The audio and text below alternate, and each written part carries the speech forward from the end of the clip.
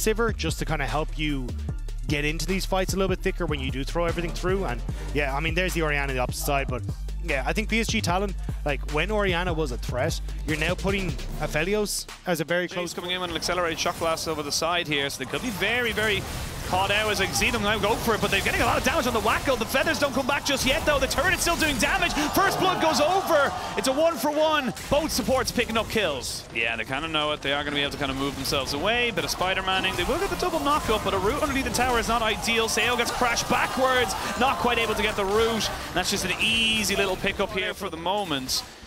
They're going to look for a flash here onto the mid lane. They're going to try and jump in on top of this one. It's a good hook there to try and bring back Junja, but the shockwave, as he got knocked back, Miru is going to fall to this ignite. That's Woody picking up his second kill. Very quick dragon, as you see, so that's where it could be a little bit dangerous, but yeah, they'll be able to take it. And now I'm looking at mid lane as Junja going to steal away the Raptors. Opportunity for more than likely just going to back. Yeah, very likely that the jungler could have just went straight mid after taking that dragon of the global kind of call as such, but now kind of turning that from top lane, or sorry, from mid lane to top lane. Now we are going to see Bong just getting rooted down, didn't get the CC away from it, tried to go all out, tries to get him underneath the tower.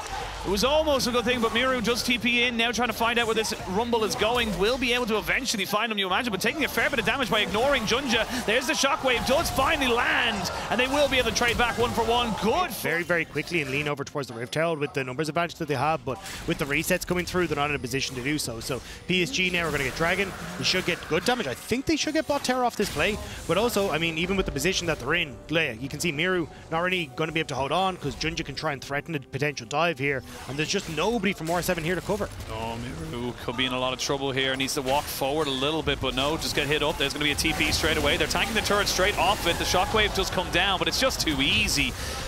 Hotel top laners TP in, but I mean, what way can you already make this one work? You're in a 2v3, not really in a position for it. They will drop down the equalizer, the all-out, just to bring Junja underneath the tower. He has to flash away. There's going to be the ultimate put down on the Wacko, who has no cleanse. A flash forward because the minion was standing in his way. A flash away by Wacko, who finally puts down the ultimate. Moonlight Vigil does pepper down this damage, good Infernum damage. But I mean, it's PSG just kind of winning. It's R7 playing reactively, and unfortunately, it's not working. Yeah, it's just the reset timers. Yeah, there's nothing you can do. I mean, this is kind of just like a walk home now for PSG. Yes, you've got this incredibly strong pick in the Orianna, but even she's had to opt towards a Banshee's Veil, which because of the map, I know how this movie ends, but this time Miru is also going to go for a shockwave, comes in just to delay it, but it's the same result every time, and again Bong comes in. Damned if they do, damned if they don't, and PSG are just comfortable.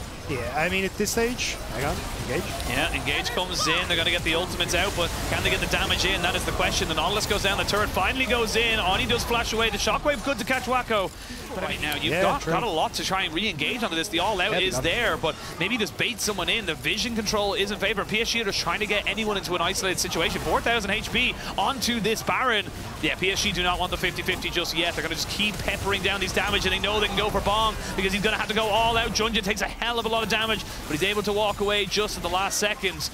Everyone's just kind of moving in. It's a little bit of a 1v1 on the top side there as Lions joins back in. And now the Rumble's very isolated, not with his team. He may have to try and get out of this by his own, but he doesn't have flash. He has nowhere to go, and he's overheated, which means he goes down. Kicked over, and they've managed to survive, but now it gets more difficult. Well, that's a Moonlight Vigil that doesn't really go anywhere. They're moving on to Junja now. They're going to have to commit more ultimates here. Shockwave, sombreros onto nothing, and now they can turn and burn back on because Seo's dead as well. You've no consistent DPS, R7. They thought they had found someone to kill off, but they already target. Like, I just feel like they're again clutching at straws, looking for anything and everything that could possibly come out and give them some kind of an advantage as the tanks try their very darndest to kill this dragon as quick as they can. But I mean, trying to deal with a Jace is hard enough with the poke, but now we're on our combo. And again, PSG, rinse, repeat. There's no need to go for anything else. You just have to keep putting out that ultimate. It'll be up. Like, you don't understand it. You don't really throw it. They're panicking, and it feels bad, but finally they look to try and make a play. But again,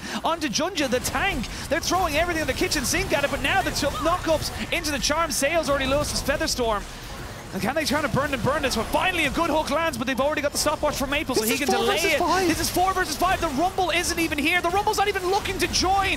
4v5, and PSG are burning them down. Wacko goes forward, and they're all all being taken out. Yes, the shockwave comes in onto one, but it's just too little too late. And this is PSG putting a marker in the play-ins. 4 versus 5. PSG Talon win the fight, and 2-0. They are going to take down R7 and deny them that opportunity at the 2-piece on the international wings. I mean, PSG were the favourites coming in. Game 1, R7 definitely showed a bit of life. Game 2, they just looked lost, floundering. PSG got themselves warmed up, got themselves back into the series, and really put down the herd. Really well done there from PSG.